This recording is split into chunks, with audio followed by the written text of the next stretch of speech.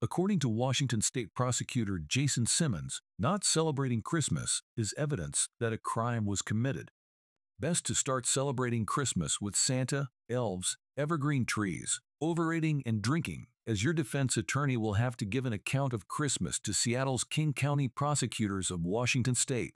Because if you are falsely accused of a crime, repeat not, celebrating Christmas is evidence to prosecutors that the crime you are accused of happened. Both Prosecutor Simmons and the manipulated accuser lied, as Sound Doctrine Church did, in fact, celebrate Christmas. Sound Doctrine Church had been celebrating Christmas for decades, but in a holy manner. Prosecutor Jason Simmons court lies. According to Prosecutor Jason Simmons, who was trained at a Seattle, Washington State law school, evidence of a crime is that a person or group does not celebrate Christmas in a Washington State-approved manner. Now is the time to wake up, Muslims, Jews, and Jehovah's Witnesses. You best start celebrating Christmas pronto, because if you are accused of a crime, King County prosecutors will condemn you for not celebrating Christmas. Never mind this, and a wave of false accusations like this had zero to do with the alleged crime.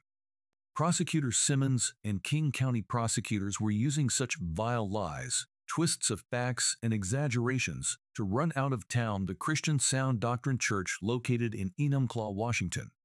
Indeed, the accused crime was a pretext to destroy a Christian church that had been set up by City of Enumclaw policeman Grant McCall. Policeman McCall is a King James Bible-only Baptist who scripted out the accusations to the manipulated accuser. Video of the trial is coming soon. The following is court testimony. Seattle, Jason Simmons, prosecutor, asked the manipulated witness, "Does Sound Doctrine Church celebrate Christmas?"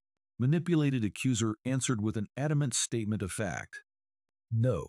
Defense attorney cross-examines with, "Does not Sound Doctrine Church celebrate Christmas in a different way with poor boxes?"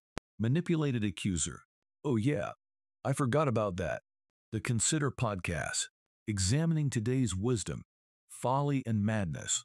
www.consider.info